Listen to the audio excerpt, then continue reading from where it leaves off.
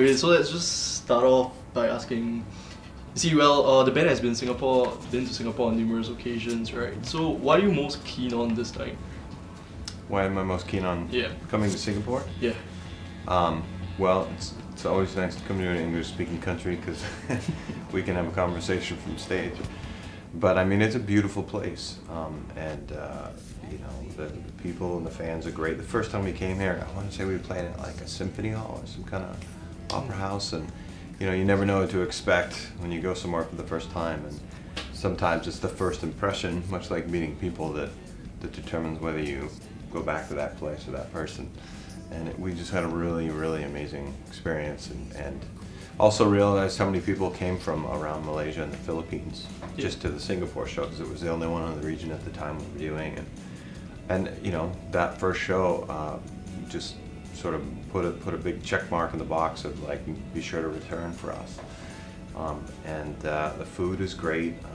It's not too far away from Australia, which we almost always get to, you know, on every album cycle at least a couple of times. So it's just no question. I mean, if we had a terrible experience here, we wouldn't come back. So well, things are going well. Fair enough.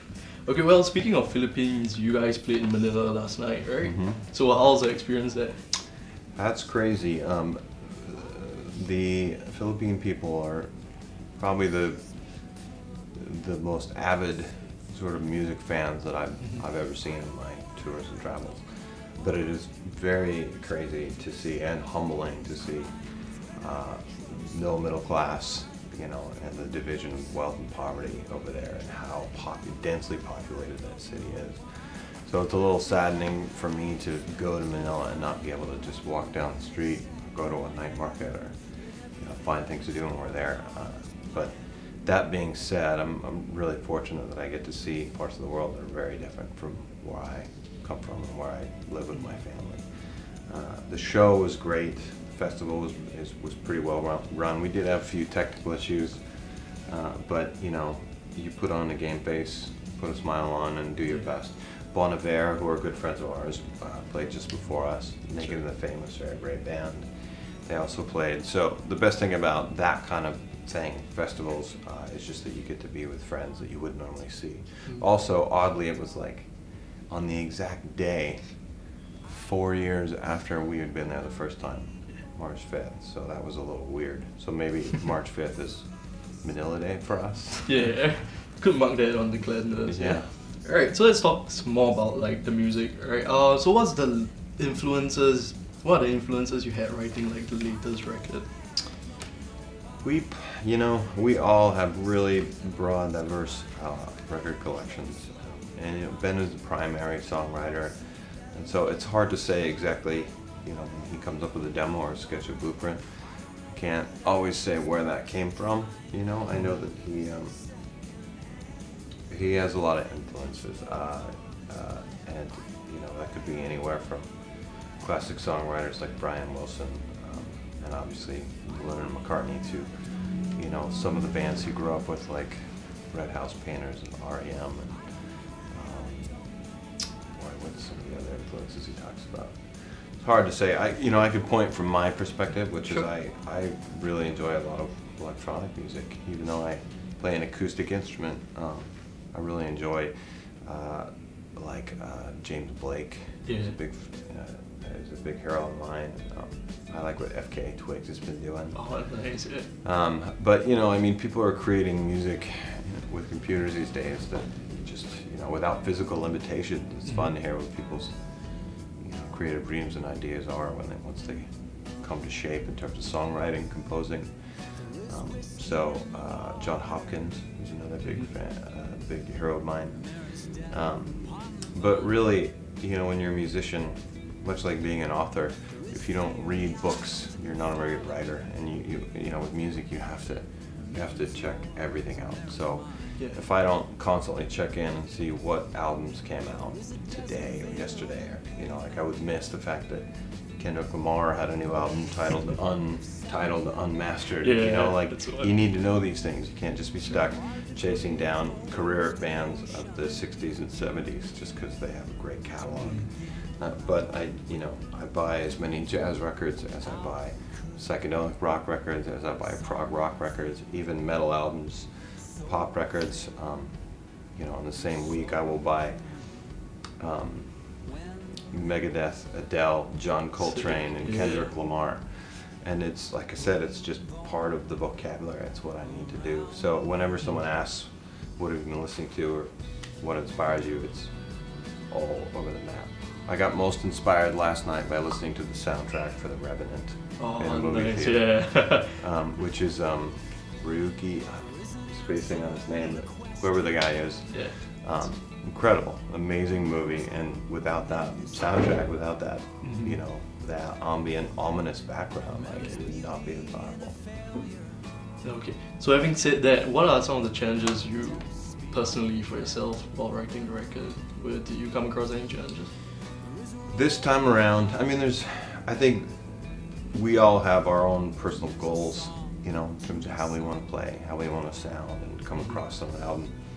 The biggest challenge with Kintsugi was, for me, just working with a new producer. Yeah. Having Chris Walla step down from producing and wanting to work with an outside producer and all of us agreeing, like, that was a new set of challenges in itself, because the producer, Rich Costi, wasn't someone I needed to go on the road with. I didn't need to get in a bus or sit next to him on a plane, or, you know, stand next to him in a hotel lobby at 5 a.m. when you're not in a good mood. Yeah. So, you know, he had no problems telling me that I needed to do it again and again and again and again. So there were days when I thought that I was done with the song. Like, I played well, everyone agreed on the version, the sounds, and the performance, and then that would be a Friday, and I'd come in on a Monday, and, you know, Rich would say, I don't think we got it, we got to do it again. And it wasn't just for me, it was for maybe everybody. But he worked really hard to make, you know, like he said one time, why can't every song be a single? You know, we want every song to be great. We don't just want to have album tracks in there for filler. So he was not easily impressed with, you know, kind of the first go of anything. I mean, sometimes he was. Thered be something, some spark or moment of lightning, you know, where he'd be like, that's it, we're done, we got it. But really, he made us work incredibly hard and long, and really dig deep. And that, you know, when you're at it for, you know, 8 months or something like that, it starts to make you kind of, I mean, the suffering is good, it's for a reason. But it you know, it makes you sometimes think, God, am I good? Am I doing the right thing? Like, is this gonna work out? Of course it does. It totally did. Obviously, otherwise we wouldn't be back here. Yeah. And still, like, being able to go new places and being nominated for Grammys and having a really good show and response to an album, you know, 8 records into our career. That's crazy. Alright, so, well, speaking of Chris, so how do you think, like, his departure has sort of, like, shaped the outlook of the band in that sense? You know, I think everyone in this band has always been extremely dedicated and would be making music for a living. I mean, like, our chemistry is so much stronger as a group than as individuals. But I'll never forget, and I've said this only a few times in interviews, but the first time I played with the band in 2002, before making Transatlanticism, I'll never forget the feeling. I could put myself there, close my eyes, sitting behind the drums, and I had rehearsed the songs. I felt really prepared, but I remember feeling like looking around the room and thinking, watching Ben and Nick and Chris, like, boy, these guys are just gonna keep going whether I make this audition or not. Like, there's something about this band and each of these people as individuals that has this forward path, like this goal, this intensity of, like, we're going to make music for a living. And so I remember feeling like I'm gonna get left behind if I don't keep up, if I don't show up with all the right stuff ready to go. And I think that, you know, Chris conveyed to us when he made it known, he wanted to do everything, you know, he could to make the this last record for him, Yeah. you know, the best album we could make. But he also encouraged us to like continue on, like don't, you know, certainly don't wait for me. Like I know you guys will continue to be a band, and you will find some people to play the parts or a person or whatever. But I remember that same sense, that connected thread to the past of like feeling like this bus is moving on, whether, you know, with or without you. And I think that it allowed us to quickly find a couple people that we knew would be appropriate, both as like human beings, like in terms of internal chemistry, and great players that they could learn the parts and show up. And that's Dave Depper, and who's playing guitar and some keys, and Zach Ray, who's playing mostly keys and guitar. But both of those guys, I mean, the biggest question, you know, is that we didn't have that history like we did with WOAH. And like, how is it going to work when you're in those tight quarters? Like I said before, you know, 5 a.m. lobby calls and like late nights and no sleep, and you know, that's when the real challenge comes out. It's not so much about stepping on a stage and being able to play up the songs from start to finish. It's all the internal stuff, because you're on top of each other. But you know, both of those guys we have somewhat of a history with, and we knew that it was likely that we would all get along, and so far it's been wonderful.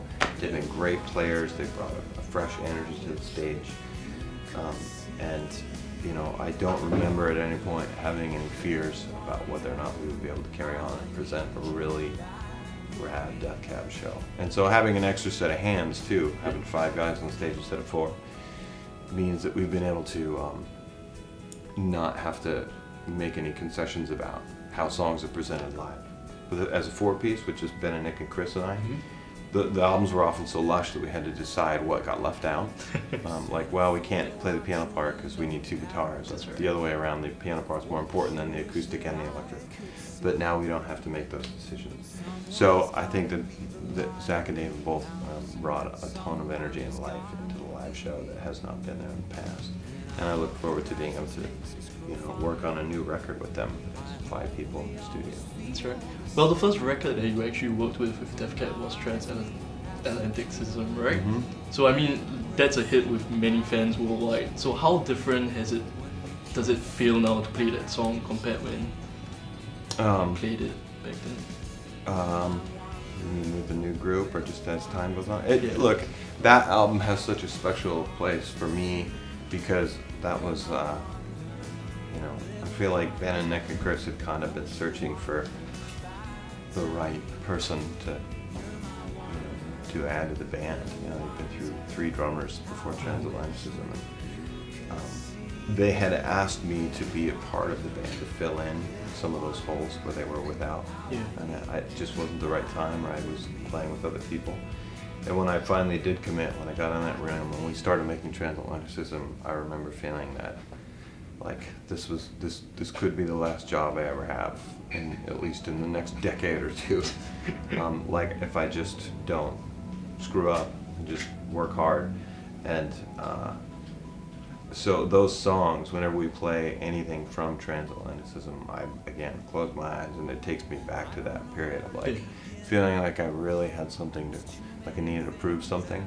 Like I was standing at the end of the line, and like I was gonna wait no matter how long it took to get to the other side. And that, I mean, they will always have a special place in our heart. And not everything gets played from Transatlanticism, but just about everything has been. And we still, to this day, you know, New Year has such an anthemic feel, because it was a proclamation of this new group, you know, like my joining the band. And it's, it hasn't changed, other than the fact that it's much bigger now, because there's Zach, Dave, Ben, all of them are playing electric guitar. So it sounds huge. Let's sidetrack a little. Like you say, I understand you undertook many jobs prior to joining the band, and you know, you enjoy building things, and you actually have flair for mechanical reasoning. So do you still have a strong interest in that field? Wow, you did some research. Yeah, you know, I'm a big fan of going around and seeing what kind of architecture is, you know, in the world. I take a lot of pictures of things. It gives me ideas for going home and building, whether it's Legos or like forts in the woods with my kids. You know, I'm always interested in building things. built a lot of the recording studio that we made part of transit lines or narrow stairs in. But I mean that's one of my passions. I have several outside of music, but building is one thing. But I'm a big fly fisherman, and so I'll research regions and find guides, or go off the beaten path, and do a lot of that stuff, even if it's coastal regions. And I'm a pretty avid reader. But I mean, we draw inspiration from all different areas, not just music. But if I didn't physically stand on top of playing, I would be like, a runner that shows up for a marathon having never run in between the races. So I still have a lot of work to do in terms of practicing and building my skill set there. Right. So, I mean, of course, you're also a private instructor at Seattle Drum School, right? So tell me, what does it mean to you to be like a teacher and a mentor to these kids? Very important. I think if you have a gift, to give back. Like, I became a teacher so that I could become a better student. Anyone who spends any time in a classroom with kids, say primary grades, like really young kids, I think you really benefit from seeing that everyone has different abilities of learning. Right. But you also see the wonder and the beauty of like naivety and the simplest things, like a broken crayon, what that creates for a kid. And when I started teaching music years and years and years ago, seeing little kids get the idea of how to put together hands of beat, to play a beat, to sustain it, to play along with their favorite songs. They would come into the school that I taught at, and I would say, like, bring whatever your favorite song is, whatever your favorite album is, put it on.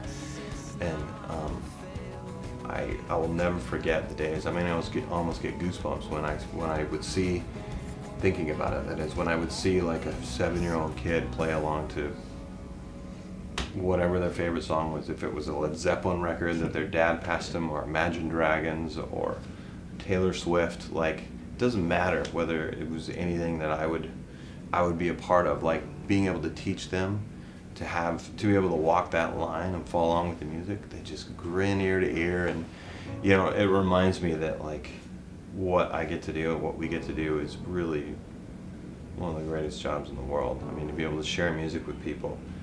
I mean, I hit things with sticks. I've hit things with sticks for 30 years, and somehow I've been able to support a whole family doing it. And that's never anything to take for granted. And, I was also a kid with tons of burning questions. Like, I always wanted to get to meet my heroes and ask them how they did what they do. And any of them that took the time to talk with me, or to, give me a lesson on the side or whatever, I will never forget those people. I'm still in touch with those people, those musicians. And it's not just drummers, it's songwriters as well. But, it'd be foolish and selfish for me to not give some of that back to people that are going to hopefully inspire future generations of musicians. All right, so I guess what's next for the band? Is there a new record in the works, or just more? I mean, there's Ben's been writing a lot, and we all also write, kind of contribute and share ideas with each other. And I'm not going to say exactly when we're going to start on another record, but we have to finish this album cycle first, which will take us through the fall. But definitely by next year, we're going to test the waters with, I'm sure, all 5 of us, and keep it going. If it ain't broke, don't fix it. Like, just keep moving, and hopefully we'll be back here within a few years with we got more new songs.